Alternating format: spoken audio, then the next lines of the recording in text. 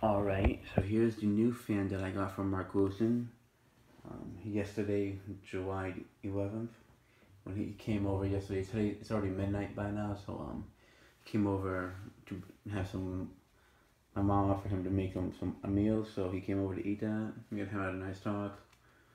So, and this is actually a fan I've been meaning to get for him for a while, and he actually brought it yesterday as a surprise.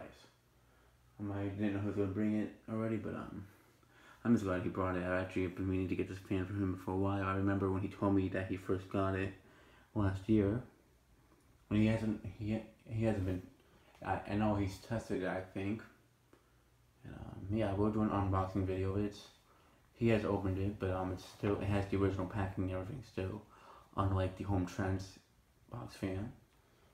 Unlike the Home Trends fan that I got. So yeah, this is the original landmark, and I haven't seen too many white GE vent fans in a long time.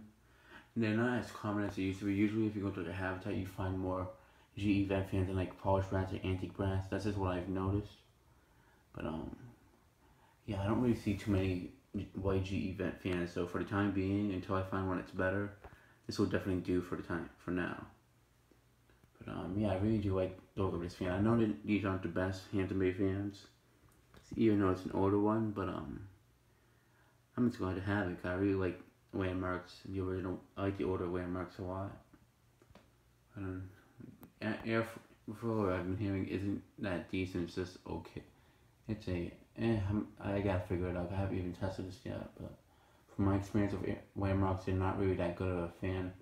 Yes, they're nice looking, they're generic looking fans. I like that much about them, but I know that these aren't the best fans, but I got it for free, so I can't complain.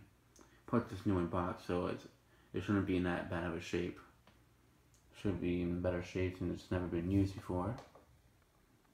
But yeah. So that'll be it for this video. Thanks for watching and stay tuned for more videos to come.